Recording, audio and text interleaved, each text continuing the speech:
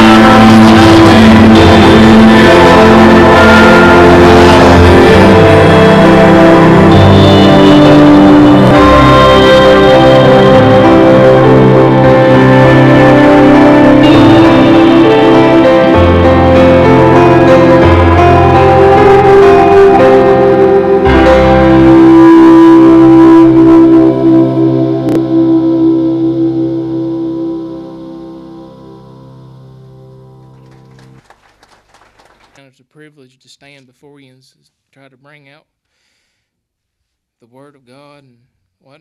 And I hope you enjoyed that as much as I did. Now, Marcia found that about several months back, and she talked to me about it, and I said, I think it'll be a good thing. I like it, and it's been in the works for a while. I mean, we've been working on it probably since the first of the year. We've been planning and trying to figure out how we're going to do this, how's it going to work, but I think it turned out really good. Something we should never forget about is the importance of the birth and the death and the resurrection of Jesus Christ. Without it, there's no hope. Now, we're going to be in the book of Romans, chapter 5, if you have your Bibles. Now, the last Youth Sunday that we had of last year, of 2018, I preached in Romans chapter 5. And the Lord has led me back to chapter 5. And it's pretty much picking up where I left off from Matthew Sunday. And if you was here last Sunday morning, Charles spoke about a couple of these verses, but we're going to dig into a few more of them. And we're going to talk about the importance of what Paul is writing here in the book of Romans, and about the free gift that everybody in here has the opportunity to accept. Now, if you have your Bibles in Romans chapter 5, we're going to be reading verses 12 through 21. And this is what it says. In Romans 5:12, 21 through 21. Wherefore, as by one man sin entered into the world, and death by sin, and so death passed upon all men, for that all have sinned. For until the law, sin was in the world. But sin is not imputed when there is no law. Nevertheless, death reigned from Adam to Moses, even over them that had not sinned, after the similitude of Adam's transgression, who is the figure of him that was to come, but not as the offense, so also is the free gift. For if though the offense of one many be dead, much more the grace of God and the gift by grace, which is by one man, Jesus Christ, hath abounded unto many, and not as it was by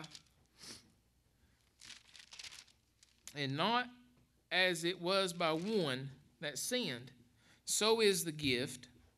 For the judgment was by one condemnation, but the free gift is of many offenses unto justification. For if by one man's offense death reigned by one, much more they which receive abundance of grace and of the gift of righteousness shall reign in life by one, Jesus Christ.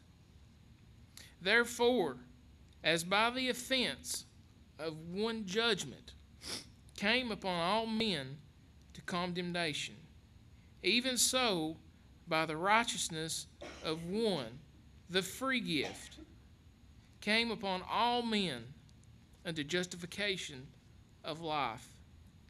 For as by one man's disobedience many were made sinners, so by the obedience of one shall many be made righteous.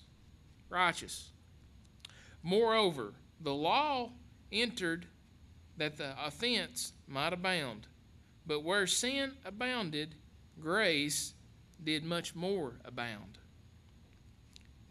That as sin hath reigned unto death, even so might grace reign through righteousness unto eternal life by Jesus Christ our Lord. Now that's all we're going to read this morning. And as I read these scriptures, there's some things I want to point out. Is the very first verse I talked about, verse 12. Now, we see that it says, wherefore, as by one man sin entered into the world, and death by sin. So death passed unto all men, for that all have sinned. We see here in verse 12, one man. The one man that we're talking about would be Adam. Adam in the Garden of Eden, when he sinned against God, when he ate of the tree of knowledge of good and evil, that was a sin. God did not allow sin. So by one man, sin entered into the world, and death was a result of that sin. We see here, when Paul writes this, says, wherefore, as by one man sin entered into the world. Adam brought sin into this world. And I want to tell you this morning that when you were born, you're born into sin. There's no way around it. Everybody in here was born into sin. There's no way to fix that except for one way. Now, you see here, it says, and so death passed upon all men, for that all have sinned. The Bible tells us for all have sinned to come short of the glory of God. And we see here that this death that we're speaking about is the spiritual death. You see, when Adam was in the garden, God himself came down in the evenings and talked and walked with Adam. They had a fellowship. They had a friendship and a fellowship together. But when sin come in, that all changed. There become this divide between God and Adam. No more could God come down and walk with Adam because of the sin that was there. Things changed. And this is where the death had come. If we look, it says, wherefore, if you listen to Charles, he'll say, for this reason. Well, if you back up in 11, verse 11 of chapter 5, it says, not only so, but we also joy in God through our Lord Jesus Christ, by whom we now have received the atonement. There had to be an atonement for this sin that came into the world through Adam. And in Romans chapter 5, verse 11, is what I just read. An atonement is forgiving a pardoning of sin. You see, there had to be something take place to fix what Adam messed up. Now, when we go into verse 13, it says, for until the law, sin was in the world, but sin is not imputed when there is no law. Now, you look at that verse of Scripture and look at the word imputed, and the dictionary says that is to lay responsibility or blame for something often falsely or unjustly. In other words, before Moses came around, they didn't have the actual law written down. But you can read through the Scriptures before Moses come up on the scene, God's people knew right from wrong. They knew what sin was. You can look back to Abraham, and you can see, and all his descendants before Moses, they knew what was right and what was wrong. They didn't need the law to tell them that they was wrong against God. In other words, the people before Moses had no excuse to say to God, I didn't know what was right or wrong. I didn't know that I was doing wrong. There was no excuse for them. No excuse. And today's world that we live in now, we're in this society where the Bible is being pushed away. People don't want to hear it. When people don't want to hear it, their kids ain't going to hear it. And when their kids ain't going to hear it, they're going to use the excuse, I didn't know. That ain't going to work with God. There is no excuse for not knowing what sin is. Everybody will know what sin is. God will reveal to you what sin is. And we see here in verse 13 that these people before Moses had no excuse that they didn't have the law. Look in verse 14. It tells us, nevertheless, death reigned from Adam to Moses, even over them that had not sinned, after the similitude or the similar of Adam's transgression, who is the figure of him that was to come. And in 1 John 3:4 tells us that whosoever committeth sin transgresseth also the law, for sin is the transgression of the law. Nevertheless, death reigned from Adam to Moses. No excuse for the sin. Nevertheless, death reigned. Now, when we look at this, 1 Corinthians 15, 21 through 22 says, "For since by man came death, by man came also the resurrection of the dead. For as in Adam all die, even so in Christ shall all be made alive." Now we see here in verse 14, it says, even over them that had not sinned after the similitude of Adam's transgression, who is the figure that was to come. There's going to be somebody come here, as Paul was writing, and that man was Jesus Christ. It's so important that we understand that it only took one sin and one person to doom the entire human race. It messed everything up that God had planned. It just took one. That's all. That, to me, is so hard to understand, but that's the way God is. You have to understand that sin is so bad. It's so bad that God cannot look upon it. God can't stand it. He hates it. He does not like sin. And it only took one man and one sin to doom the entire human race.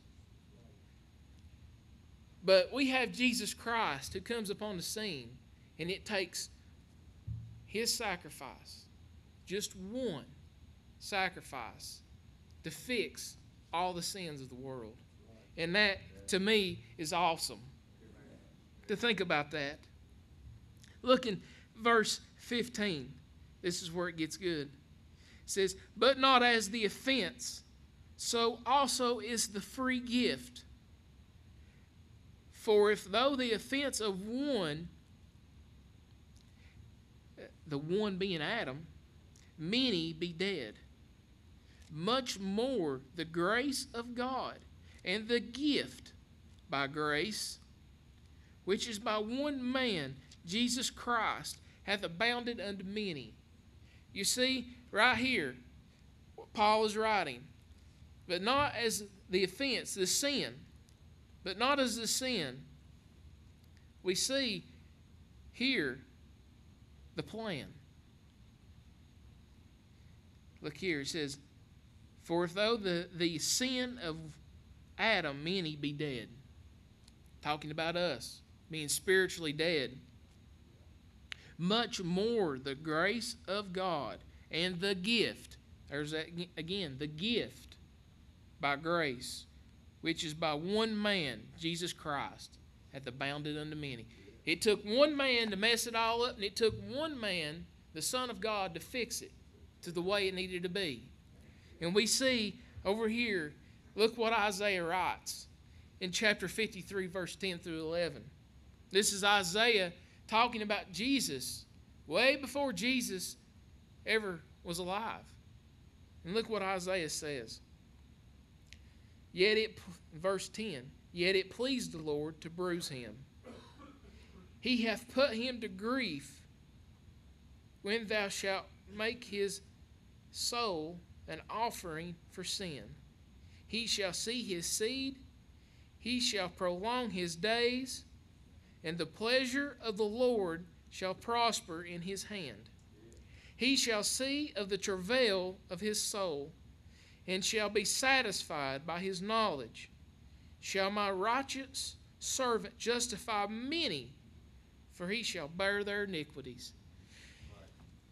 When I think about what God did and what Jesus was willing to do, when I think about how it just took one mess up to ruin the whole human race, why would God even bother to fix it?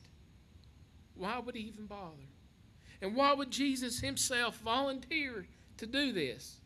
You look at what Isaiah writes. "Yet it pleased the Lord to bruise him." How many in here would be pleased to bruise your children? He put him to grief. when thou shalt make his soul an offering for sin. He offered himself for the atonement. The atonement we talked about in verse 11. The atonement. It pleased him to do this. That's the kind of love that the God that we serve has. It's the kind of love that it takes to fix what sin has done. We look at verse 16. It says, and not as it was by one that sinned, that one being Adam.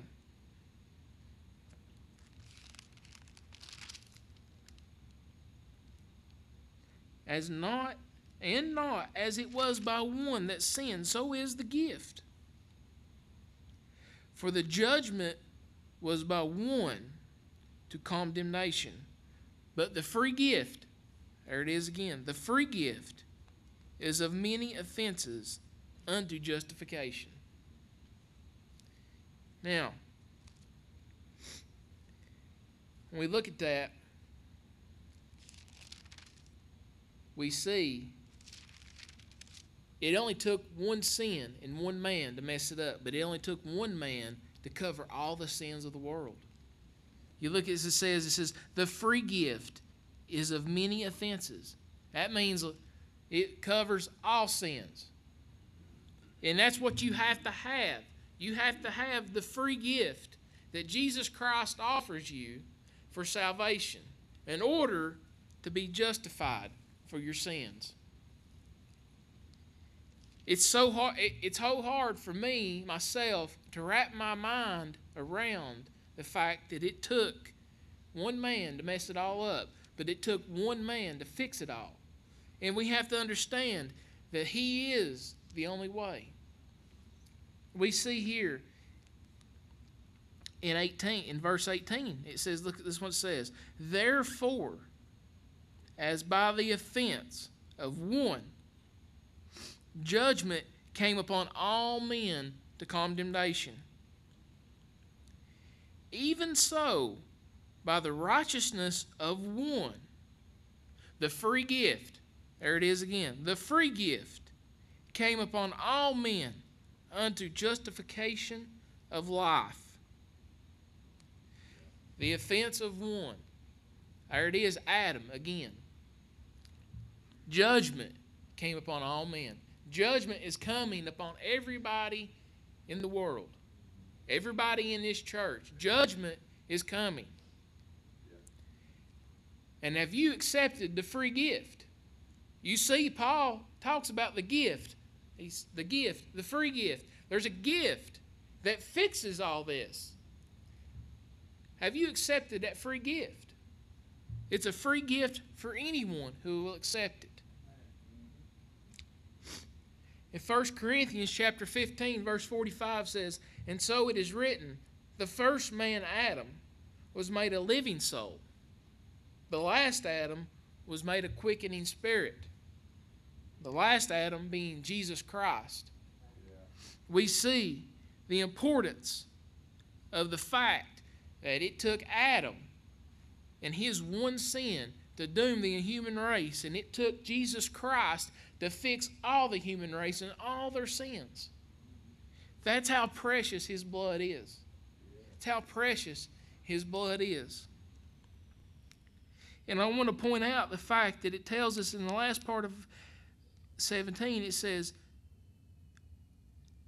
by one, much more they receive the abundance of grace. When we receive this free gift and this abundance of grace, grace being undeserved, unmerited favor, and the gift of righteousness shall reign in life by one, Jesus Christ. Reign in life. If you accept this free gift, you're going to get to have eternal life with Jesus. Now, everybody in here is going to have eternal life. But there's two destinations. One being hell, one being heaven. Now, I don't want anybody to go to hell, but the Bible tells me that it's enlarging itself every day. And that's a sad thing to think about. There's going to be more people in hell than there is in heaven. because people don't believe anymore. People have fallen away from the Bible.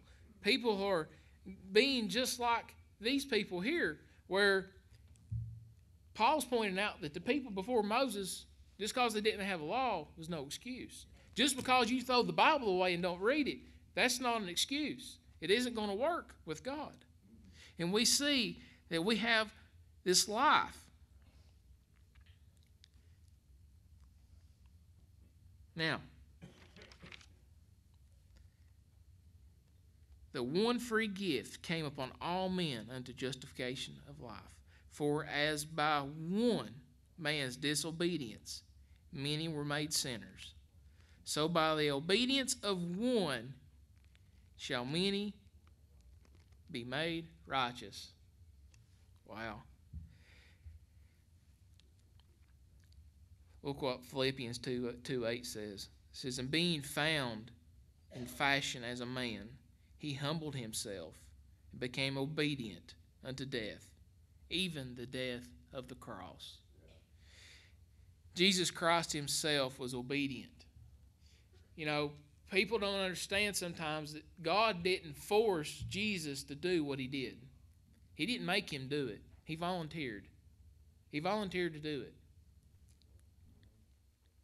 If it wasn't for him, we would all be doomed from the start. Just like Adam. Just like everybody else. We'd all be doomed if it wasn't for Jesus Christ. And the resurrection. You know, Easter's coming up in about, I think, 3 weeks, if I'm not mistaken. It should be the most important holiday of a Christian's life, is the resurrection of Jesus Christ. Because without the resurrection, there would be no heaven for us to go to.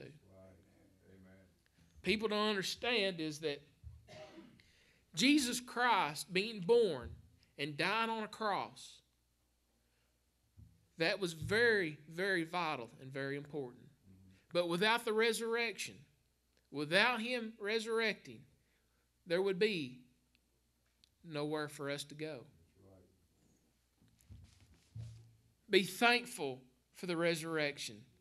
We see here in verse 19, and then we go into verse 20. It says, moreover, the law, here we get the law again, entered that the offense, in other words, the sin, might abound. But where sin abounded, grace did much more abound. You know, the law was written back in Deuteronomy and Moses. It's a long, long, long list of rules. And if you want to read them, you'll find out real quickly that there's one of them that you've messed up on. And the whole reason for the law, I believe, is to show the people that there was no way to live perfect. They were all sinners. They were all doomed. And there's nobody on this earth except for Jesus Christ himself that has ever followed the law to the complete contents that is written. Because the Bible tells us, for all have sinned and come short of the glory of God.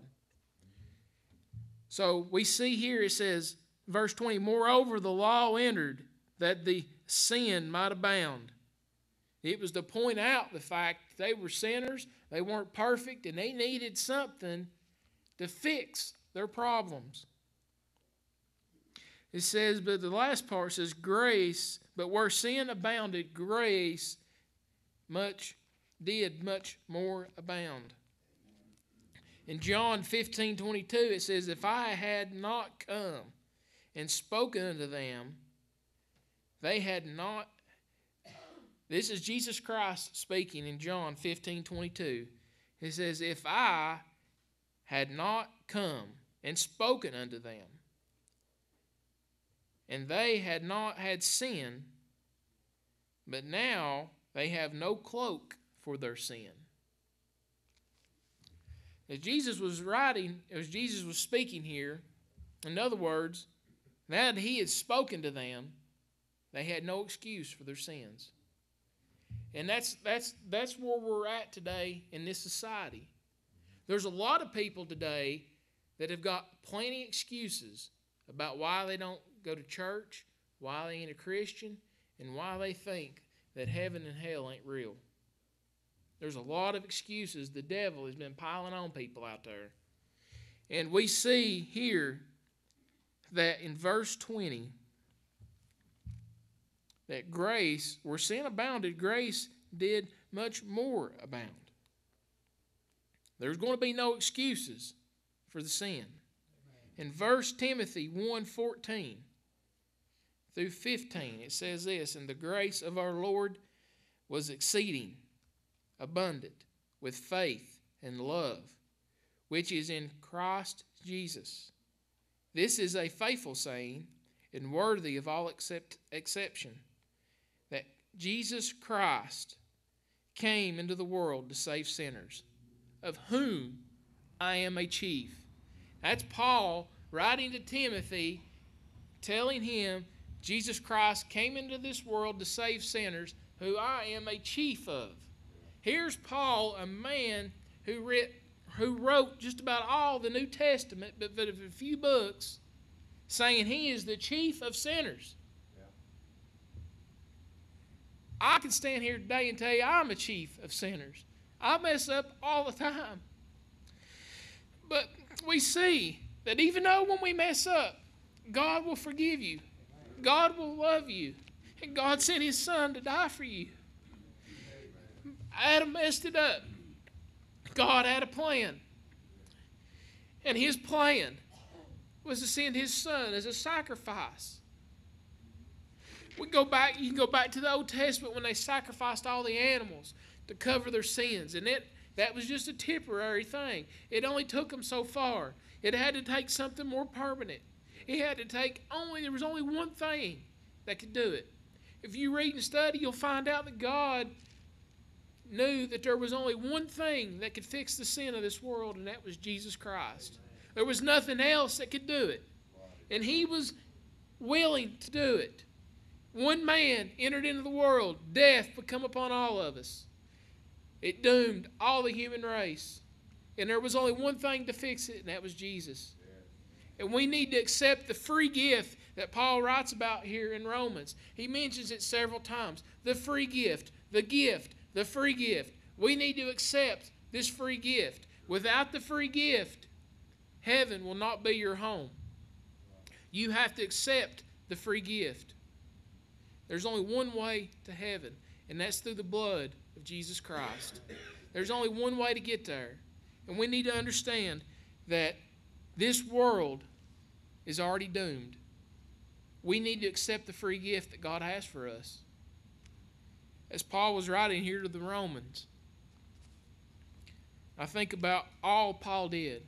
And I think about what he told Timothy, a young preacher who was teaching and bringing up. He tells Timothy, "I'm the chiefest of sinners, and Jesus Christ came to die for me." And He came to die for you too. Not just Paul, and not just anybody else. He came to die for everybody. That's how great His blood is. That's how precious His blood is. It was enough to cover the sins of the entire world. Just one sin messed the whole world up. It took the blood of Jesus to fix it all. Have you accepted that free gift? As Chloe comes and gets a song in a second, I want to ask you, have you accepted this free gift? If you've not accepted it, you've already been condemned. I don't want to see anybody go to hell. But I'm afraid people are continuing to turn away from God. They don't want to hear what God has to say. And when judgment comes, as we've read here in the Scriptures, judgment is coming. There will be no excuses with God. When we stand before God, there will be no excuses. You cannot say, "Well, I didn't know," or "I didn't think it was real," or "I thought all that was just a fairy tale." That doesn't work with God. There will be no excuses. Do not let the devil tell you that it's not real. The devil is doing a wonderful job of deceiving people today. It's obvious. Look at the shape our country is in. some of the things that are going on, just it makes you so disheartening, so disappointed that we got people with no morals whatsoever. With the things that are happening with abortion and all the other things that are happening in this country, sin is just everywhere. People don't care anymore. It's a sad state. But there will be no excuses when we meet with God. We will all stand and be accountable for what we have done with the free gift that God has a give to everyone. Have you accepted this gift? As Chloe comes and sings, I want to tell you, don't turn God away. He offers a free gift to everybody.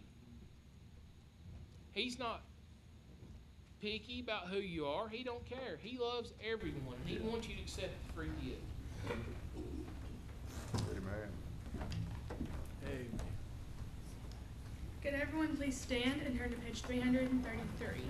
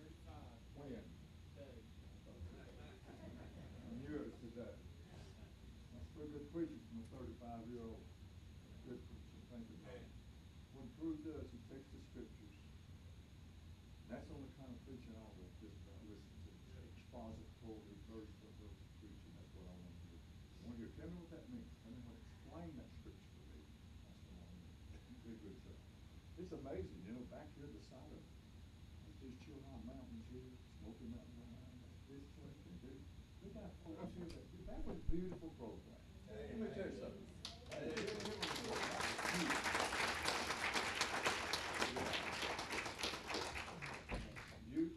Youth workers and all the these who we got people that builds this stuff and comes up with this stuff, and it's just amazing. We're just blessed out here.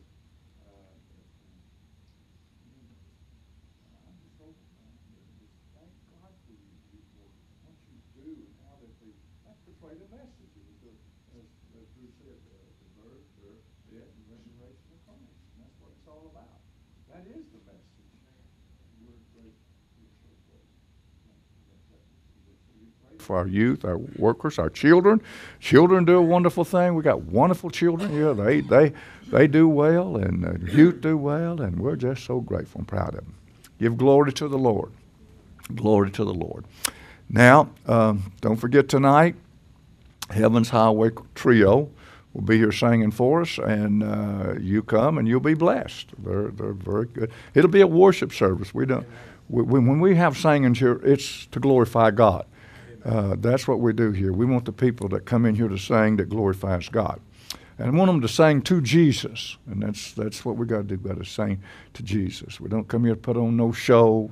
I've been to a lot of those that puts on shows. I'm not a fan of that. I want to hear people come and sing for Jesus. So we're grateful for that. Glad to have you visit. Boy, the house is full this morning. So that's wonderful. Wonderful. We're glad you're here visiting with us. We're delighted you're here. If you don't have a church to go to, you come back and worship with us, because we believe in the Bible here. We believe in the songs of Zion that sing the gospel. We believe in it. And let me say, some people say, well, has God give up on America? Oh, no, that's the wrong question. We've give up on God. Don't say that God's give up on America. We've give up on God. America's give up on God. That's the problem.